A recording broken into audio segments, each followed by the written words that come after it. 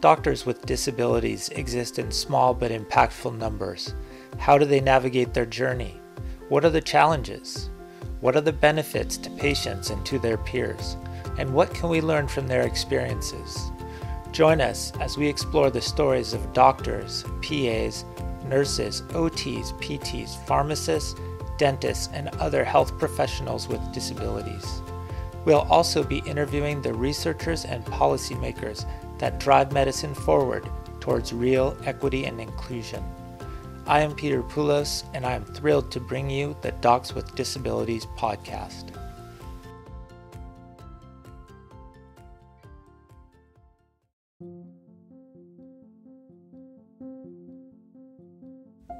Hello and welcome back to the Docs with Disabilities podcast. Today we are joined by public health researcher and disability advocate Ms. Rasheera Dopson. In this episode, Ms. Dopson and Dr. Poullos discuss the interactions between disability and chronic illness, how the experience with disability in the healthcare system changes throughout different life stages, and the intersection of race, gender, and disability. We begin with an introduction by Ms. Dopson.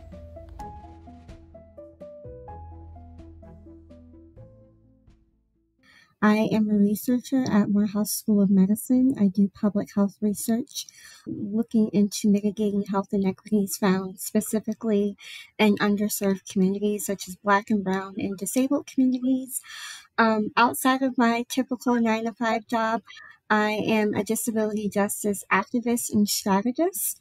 I do a lot of content creation and grassroots advocacy on the national and state level as well. And so I'm really excited to be here to talk about my experience being in the healthcare field as a Black disabled woman and how we can bring more representation and visibility specifically for BIPOC communities in the area and intersectionality of disability and racial equity. So my disabilities are actually really rare. I actually identify in having chronic illness and rare diseases, and I use those terms distinctly because even though they do have overlapping traits, they are distinctly different. And so my chronic illness results in having so visible disabilities as well. And so I was born with golden heart syndrome.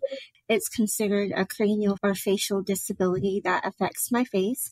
And so that's where the visible disability portion comes from. And as a result of that, I am deaf and hard of hearing. I was born without a right ear. And then I was also born with Vader syndrome, which more so consists of internal congenital birth defects as well. Over the course of my life, I've had to have a lot of reconstructive surgery. In this next section, Ms. Dopson discusses the unique challenges she faced as a Black woman with both chronic health conditions and disabilities, and how these experiences led to a career in health policy and disability advocacy. My compiled lived experiences of having a disability as a result of being born with congenital birth defects and a rare disease have really made my disability experience quite unique and unorthodox. I will be transparent and say I would have never thought myself to be in this place, especially on this side of the healthcare spectrum. Growing up as a Black disabled girl, I was really the only one in my community with the type of disability that I had and the chronic illness that I had. I was born in 91, and so there really wasn't a lot of research and science out there relating to my disability and chronic illness. And so for a very, very long time, probably for the first 10 years of my life, my physicians and providers more so dealt with the symptoms of my disability and not necessarily the deficit of my disability, if that makes sense. And so that's where a lot of the reconstructive surgery has come from. If you can imagine going through so much reconstructive surgery and chronic illness, I experienced a lot of hardship in my education journey. I was not the one who was said to go to college or do good on the SAT or do any of those things that typical high school students do because I was so sick I wasn't in school enough to learn the material. But somehow I was able to graduate high school with my high school diploma and then go to college. And then it really wasn't until I graduated college that I had a rude awakening on how difficult it would be to be a young adult with a disability trying to matriculate into the workplace.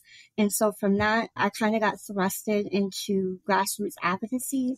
I had to advocate a lot for myself in the workplace, especially in workplace discrimination, bias, bullying. I had to face all of that. And so I had to become an advocate. I really didn't choose it. It kind of chose me because I didn't really have a choice. And so with my lived experience and my passion for advocacy, I discovered public health, and I was like, oh, this seems to be the perfect field for me to go into, where I can utilize my experience and skills in advocacy and also try to help form policy for other people with disabilities. And so last year I graduated with my master's in public health, and I'm going to be starting a PhD program this fall as well. And so this has really been an interesting journey. For children and young adults, receiving the proper accommodations in school is essential to achieving equity in education. Listen in as Ms. Dopson recounts her less than ideal experience with her school system, the assumptions that she was less able in elementary school despite being intellectually talented, the scrutiny people with distinctive facial features face by the public, and how where you live in the United States dictates the care you receive.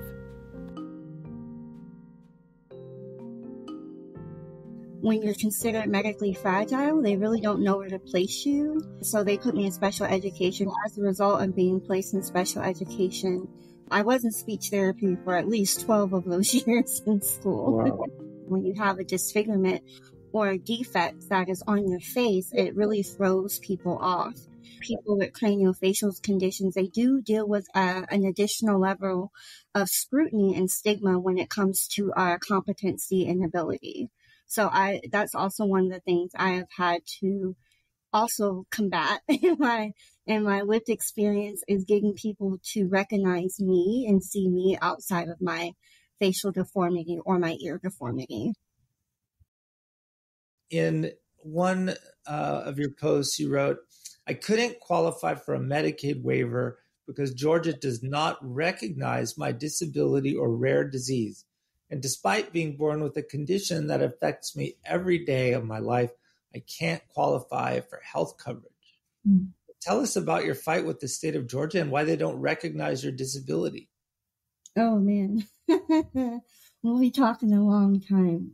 I mean, everyone knows Georgia politically, what we are as a state, primarily a red state. And so things such as Medicaid expansion are non-existent here, which has resulted in hundreds and thousands of Georgians without health insurance. When you look into the margins of who those hundreds and thousands of people are, most of those people are low income, and most of those people are from BIPOC communities. I was not born and raised in the state of Georgia. I'm actually from California. I moved to Georgia when I came here to college, and I decided to stay afterwards, not truly realizing the type of healthcare infrastructure I was embedding myself into. Mm-hmm. Of course, the healthcare system in California is grossly different. And so that was never really a struggle for my family and I, because even being raised by a single parent, I always qualified for Medicaid. You know, I was always able to get some type of supplement and support and disability benefits. However, when I became an adult and lived to Georgia, you know, me being young and not knowing, oh, I actually need this type of coverage, and knowing that my state did not support or have that type of coverage, it really came down to a life and death situation. Mm-hmm. So much so that I actually, at one point, I had to leave the state and go back to my home state of California just to see a doctor and a specialist, because I could not access any type of care. And so my healthcare experience in the state of Georgia has really been an uphill battle. And to be completely honest, it wasn't until I became a master's student that I had gotten health insurance. Graduate students are required to have health insurance. And that was the first time I started consistently seeing a primary care physician. And that's crazy, right? Because someone with a disability, you would think that it would automatically be given, but because of the health policy laws in the state of Georgia, they're so stringent and they're not acceptable unless you have employee-based insurance, or unless you fall under the poverty line, or unless you qualify for disability benefits. you're not able to get access to any type of healthcare. I don't qualify for disability benefits because obviously I'm not disabled enough, which I'm just like, how does that work? But the way that even some of our Medicaid laws are set up, some of those screening things are really unequitable for people who don't necessarily fall in the margins of what they consider to be a disability. And so it really traps people in a cycle of poverty and unable to access healthcare because my disability, I'm still able to work. I'm still able to use all of my limbs, but I can go through periods of having limitations in which I do need support and accommodations. And unfortunately, our Medicaid system, it just doesn't support the full range of people with disabilities and what they need.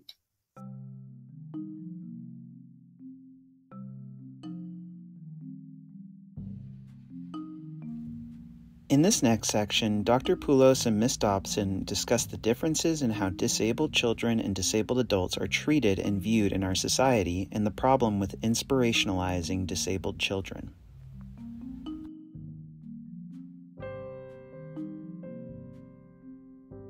So you wrote, as a child, resources were so accessible, doctors only saw a disabled child who needed care, not what I looked like.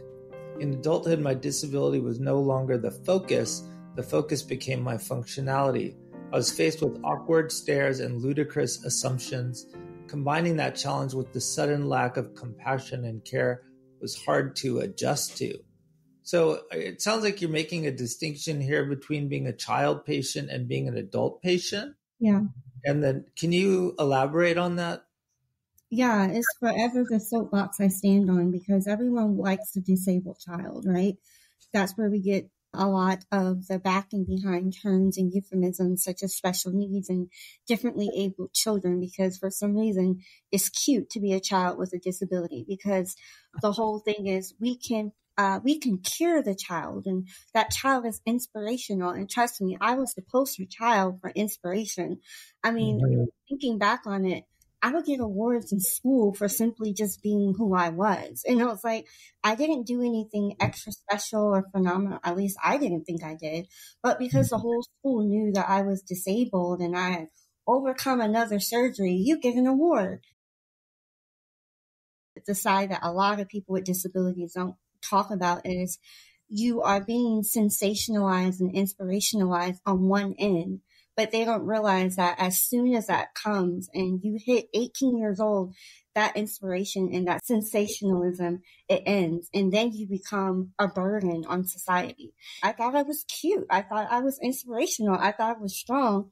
And now you're turning on me and you're saying that I'm incompetent, that I'm not an equally contributing member to society. Like, how are you supposed to fight against those odds? And so I always try, especially to encourage parents, stop doing that to your children. Stop building them up and making them some sort of inspiration. And you really have to be real with them and teach them how to live with a disability, not just as a child, but as an adult, because childhood is temporary. Adulthood lasts a lot longer, and it's a heck of a lot tougher to navigate as an adult person with a disability, because then you're going to deal with people's perceptions, and you're going to deal with accommodation.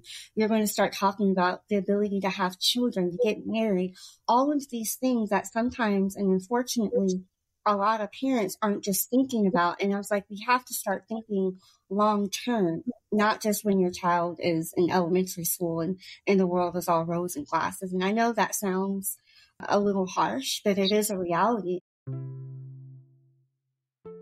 I can't tell you how many disabled adults that feel so lost, feel so confused, feel so silent, because they grew up with that same type of mentality, and then their bubble gets worse, and then they have no idea who they are or how to even function and navigate in a world that consistently rejects them. That's really powerful. You went from being an inspiration to being a burden.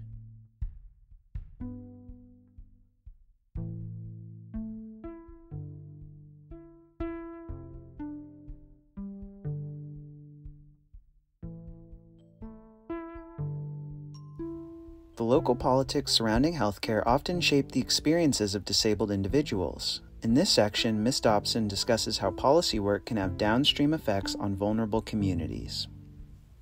You wrote a blog post called Upstream Politics and the Downward Negative Health Outcomes That Impact Us. And so you mentioned in that post that healthcare is neither a right nor a privilege, but a necessity for marginalized communities. I was wondering if you can discuss some specific strategies to make healthcare more accessible and equitable for these communities. As an early career professional and really still getting my feet wet in the policy space, one of the strategies that I have found that is really helpful is that we really need our policymakers and our stakeholders to start inviting more people with disabilities into the conversation. That has to be the number one strategy if we're ever going to develop and build out what equity looks like in a sustainable way. We have to get people who are actually facing the inequity to start talking and kind of filling in the gaps, because it's really hard to talk about how to build solutions to inequity and you've lived a life of privilege. You have no idea what inequity feels like. As a Black woman with a disability, you will never know what it's like, what the barriers I specifically experience if you've been a white man your whole life and you've never had to face those specific challenges. I know people think DEI and all these stuff, they have really weaponized and politicized those terms. And it breaks my heart because it's just like, it's not what you think it is. We're literally trying to build out a table so we can have more sustainability for the people who are most marginalized. And so for me, that is the first solution. We can't even talk about any of the other stuff or the practical things until we first get more disabled people in the room. Disabled people are the main people that can tell you best.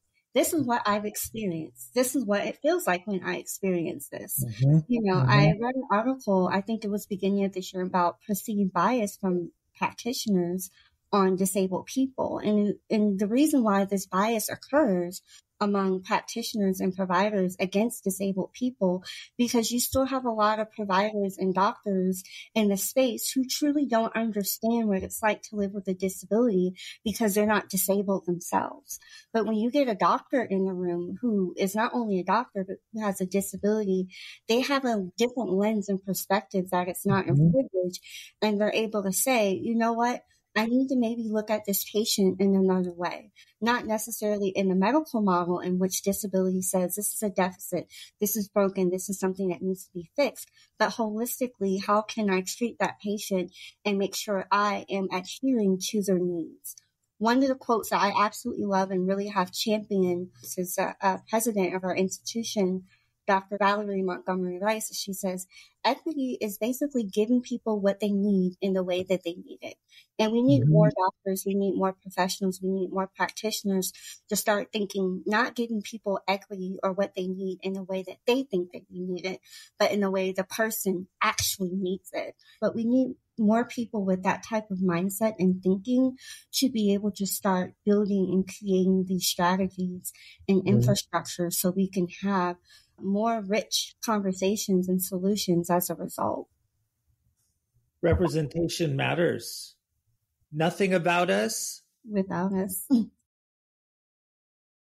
You identified the political determinants of health. This was a term that I hadn't heard before, the PDOH, as a key factor in health outcomes, particularly in marginalized communities. And so how could policymakers be encouraged to consider political determinants of health when formulating policy? Yes, that was even a new framework that I've recently dug into. And I've actually gotten that framework from attorney Daniel Dawes, who was previously at Morehouse School of Medicine. And his whole framework and concept is, in the policy space, we know it as upstream politics and downstream politics. And so to make it really simple, what happens at the top? So if you have policymakers, stakeholders at the top, and they are, proposing and drafting of all this legislation and policy, but they're not necessarily thinking about how that's going to be downstream. And when we're talking about downstream, we're talking about communities, we're talking about populations, we're talking about people are at the bottom, and then the policy leaders and the legislators, they are at the top. And a really great way of thinking about this is, let's take, for example, a public health issue such as gun violence, okay? Because that's a really hot topic right now, gun violence. When we continue to have legislation that does not regulate access to guns, then that makes it free for all in our communities. And then our communities begin to lack policy and barriers around who is able to get access to guns. Because of the decision that was made at the top of policy leaders and legislators in saying, we don't want to do anything about gun control laws, we're just going to allow it to be as it is, then the downstream effect is that Joe Blow has access to guns, in which he is now able to go into the community and incite violence. And now we have a very real public health issue of mental health, PTSD, death, grief, all of these compiling health factors that are now affecting the community. And so I think it is a very layered and complex, but to make it really, really simple, we have to start getting policymakers to understand the decisions that they make are impacting the community in more magnified ways, in more magnified ways than what they're even accounting for. What you do at the top is always going to have a trickle-down effect. It's not just about those who are in Congress, because they may not have the effect because they made the decision and they are in the bubble within their decision. However, the result of their decision or their negligence or their lack of decision, the communities at the bottom are suffering the consequences or the benefits of those decisions that they make. Yeah, this seems like a really basic point. Like, hey, let's think about the effects of our policies and laws when we're making them. And unfortunately, a lot of our policymakers, I think sometimes they become disconnected from the greater community, right? We need more people in policy spaces who are better connected and representative of their communities being at the top to make those decisions, who have thoughtfully and critically thought through what are the consequences, what are the outcomes, what are the variabilities, all involved in this, and then able to make an informed decision instead of having policymakers making decisions and they may not fully be aware or informed. I mean, this is just common sense, really. The fact that we have to even advocate for this is just infuriating. Disability does not occur in a vacuum. It is important to recognize how race, gender, sexual orientation, and socioeconomic status play into the disabled experience. Let's hear from Ms. Dopson about her work on intersectionality and disability.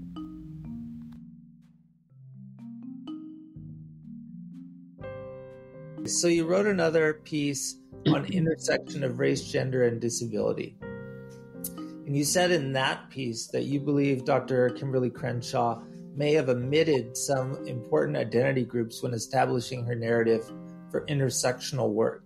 So can you elaborate on which identity groups you think should be given more attention in intersectionality studies?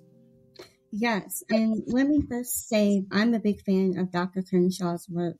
I think she set a really strong precedence for what we now are seeing it unfold. You know, they always say when you introduce new concepts into a body of science, it takes at least 20 years for that generation to catch up. And so a lot of what Dr. Crenshaw's work was really establishing a good foundation. 20 plus years later, we're really starting to see how intersectionality is really impacting the work that we do. However, I can say as a Black disabled woman, I was able to be like, yes, this is great. I identify myself here, but we're not talking about disability. And that was the part that was missing for me, because I was like, unlike you, Dr. Crenshaw, when I go into a workplace, I'm not only dealing with the race factor, I'm not only dealing with the gender factor, I now have another marginalized identity that I'm now having to combat. And there is really no literature or guidebook in how to combat that. And, I had someone ask me the other day, like, how do I deal with microaggressions? And I had to give them an honest answer. I really do not experience a lot of microaggressions when it comes to being a woman.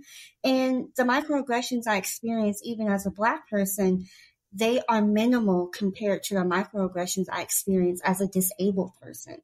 Mm-hmm. And that's a big thing that a lot of people don't understand. And building upon Dr. Crenshaw's framework, we have to start looking at those who are multiply marginalized. That is a very new terminology, but especially for those who may be dealing with marginalized identities that are more heavily scrutinized and that there isn't a lot of research or support behind.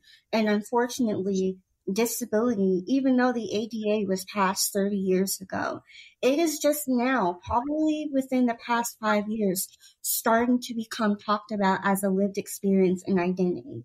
Unlike the Black African American identity, even gender identities, those issues have always been talked about, at least since the passage of the civil rights legislation. But a lot of the movement behind disability, it really hasn't gotten a lot of public and mainstream recognition that you see today. And so I think we need to do a better job in looking, like I said, further into the margins of how is having multiply marginalized identities are impacting a person's experience and how they're able to navigate in places such as the healthcare system and in places such as the workplace. Because like I said, when I go to the doctor's office, I'm not thinking about discrimination of my doctor discriminating against me because I'm a woman. I'm thinking, does my doctor even know the type of condition that I have? And I've experienced also being referred out to other doctors, not even be able to get access to healthcare just for the fact that I have a disability, a chronic disability at that, a rare disability at that, which makes even my insurance and my level of access to specialists who are actually informed to treat the type of disability and rare disease that I was born with are all out of my network. They're all out of my network. And so then that adds an additional layer of access for me to know that I'm not actually a part of the general population when it comes to just general health problems. It's always going to be more specialized. It's always going to be more marginalized, which means the barrier is just going to be that much greater. How would you suggest researchers quantify the impact of intersectionality on health outcomes? Is it possible to discern the effects of intersecting identities from each other in health studies? I think it is possible. And I think me being a qualitative researcher, I think that's where a lot of that data is going to come from. But in order to get that data, we have to engage. And so I think for me, as a researcher, I find myself in a space now in really increasing engagement with BIPOC communities, disabled communities, to start hearing stories, to start getting narratives of BIPOC people with disabilities and what their lived experience is. Because when we look in the canon of research, it's really not a lot out there. There's not even a lot of information out there about women with disabilities, more so than just all people, men, women, all genders with disabilities. And so I think qualitative research is really going to be instrumental in really what that lived experience looked like, and then relating that out back to the outcomes. And then once we're able to get people with disabilities in this space to hear their stories, that's when we can start asking more of that quantitative data, start asking the demographics. Where do you live? What's your income level? What's your education level? Do you have health insurance? Basic questions, and building that upon to be able to tell a larger story. I know that there are a lot of disabled researchers or people who are committed to disability research, who are really starting to try and connect those dots and be able to create a database in which we actually have ample evidence.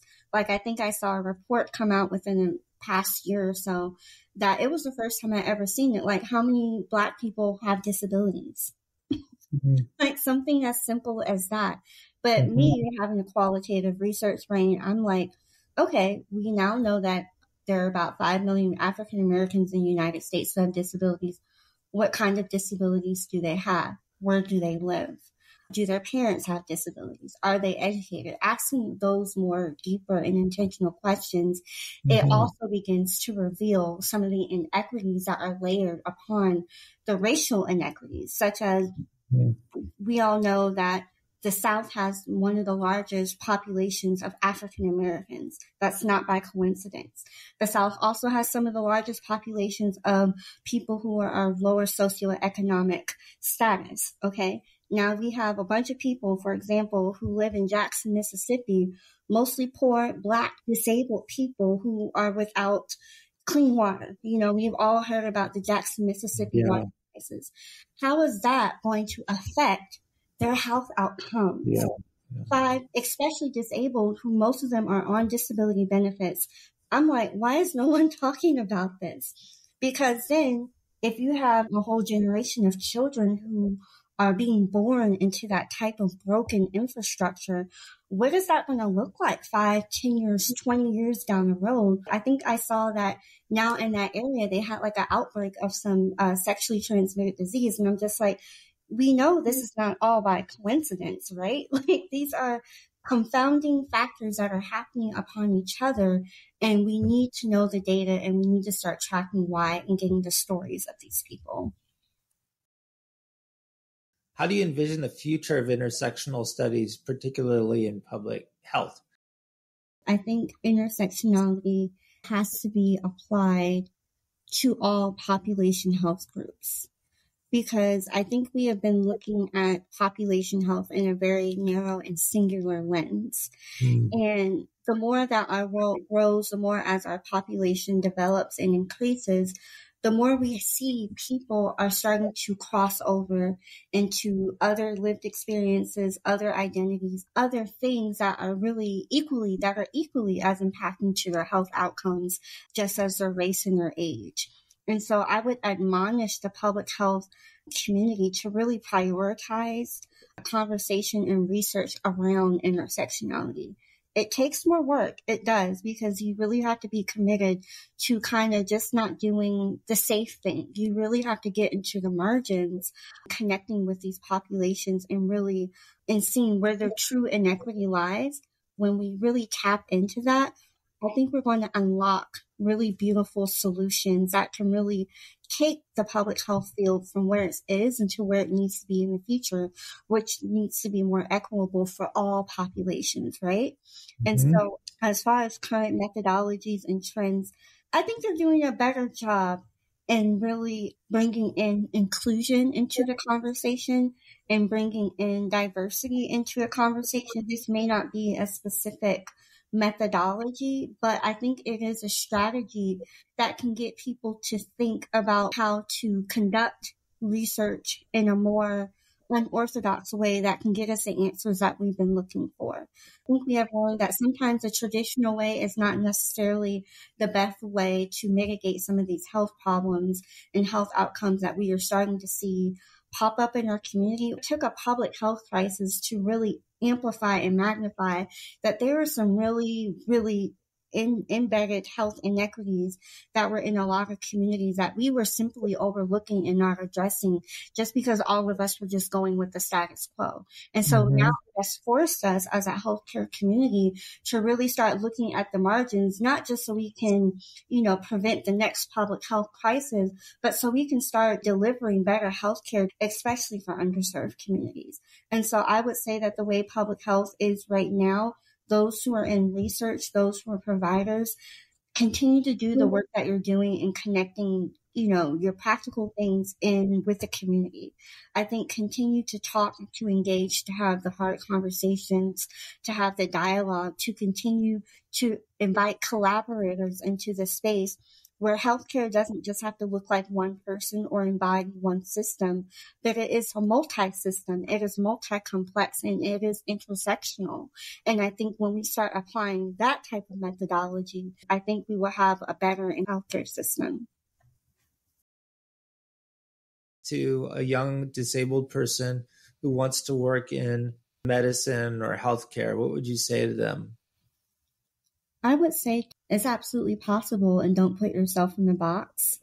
And sometimes our hardships and our challenges, we think they're there to destroy us. but really they are there to make us stronger. And not stronger as in you'll never feel weakness or you'll never feel tired or discriminated against or bullied, because you very well may experience all of those things and even more. However, you have to keep your purpose and your why in which you want to go into medicine and healthcare. And that is going to be an anchor that is going to get you through the really hard times and the tough times. Change does not happen overnight. It is a long process. Always keep the long outcome in mind, and you'll get there. Yep, that's. I look at a lot of my defeats or setbacks as temporary. I think, like you said in one of your articles, the arc of the universe bends toward justice. Isn't that what Dr. King said? Yes, one of my favorite quotes. Well, it's such a pleasure talking to you, Rasheera. I just really appreciate all the work that you're doing. Keep doing the good work. Yes, absolutely.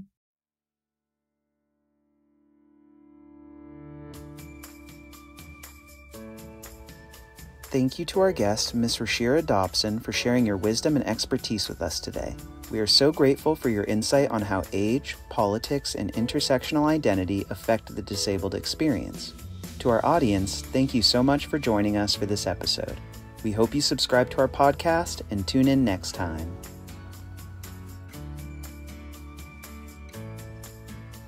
This podcast is a production of the Docs with Disabilities Initiative and is supported by a grant from the Robert Wood Johnson Foundation, with additional support from the Stanford Medicine Alliance for Disability Inclusion and Equity, the University of Michigan Medical School Department of Family Medicine M-Disability Initiative, and the Ford Foundation. The opinions on this podcast do not necessarily reflect those of the hosts, their respective institutions, or the funders. This podcast is released under Creative Commons Attribution Non-Commercial Non-Derivative License. The episode was produced by Lisa Meeks, Gabe Abrams, and Jacob Feeman.